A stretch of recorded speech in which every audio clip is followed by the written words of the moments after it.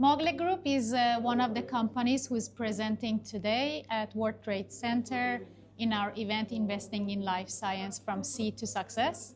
And I have here with me Justin Pierce, the CEO, who's going to tell us all about it, right? Absolutely. Thank you so much for coming here. Thank you. So could you please briefly introduce Magle Group? Absolutely. Magle Group, obviously a life science company. We got two parts to the group. The one part is a traditional CDMO where we're offering services in contract manufacturing, development, this sort of thing.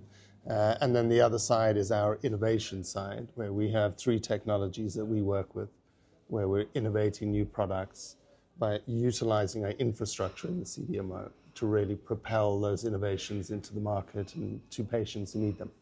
Perfect. So one part produces and the other part sell it, right? Exactly, yeah.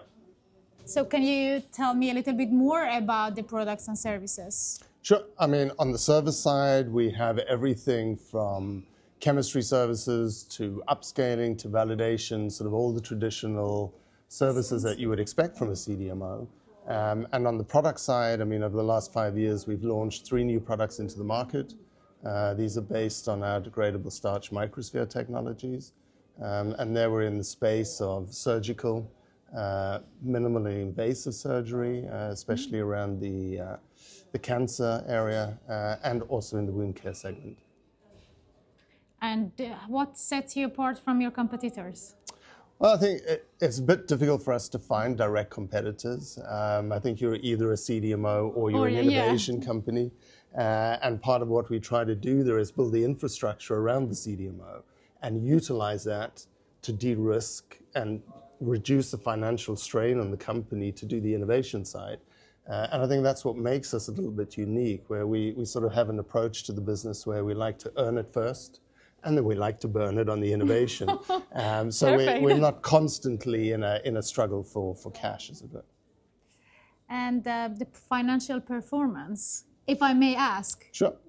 I mean, we've been in black numbers, touch wood, since 2016. The company's continued to grow. I mean, in 2015, we were at about 80 million SEK in revenue.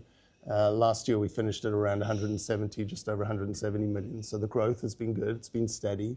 And we believe in working towards, steady financial growth that we can sustain. So we don't like to just build quick value in that's going to be out in 3 years. And this has been led a lot by the products we've launched into the market and also the investments we've taken in the CDMO to extend our offering down the value chain to customers. So we've attracted more customers on the CDMO side, but we've also put more products into the market. So you don't need any investors anymore, right? No, there's always room for good investors. I think we particularly like patient investors who understand the life science industry. And of course, infrastructural investment is expensive. And we can still see that there's a lot of investment opportunity for us on that infrastructure. And the company has also grown a little bit inorganically. This year we've done 2 mergers and acquisitions. Those aren't cheap. So it is a little bit about what sort of capital can we have and how can we use that capital to grow the business. So there's always room for good investors. And one last and difficult question. Why Magle Group is a good investment case? Very short. Very short. I think because of our uniqueness. We have real assets. We've got 5 manufacturing sites between Denmark and Sweden. We've got a great portfolio of products, both on the drug side as well as the medical device side. So I think from a risk perspective, we're probably a much lower risk than some of the other purely development companies. Good answer. Thank you so much. Thanks for being here with us and good luck. Thanks.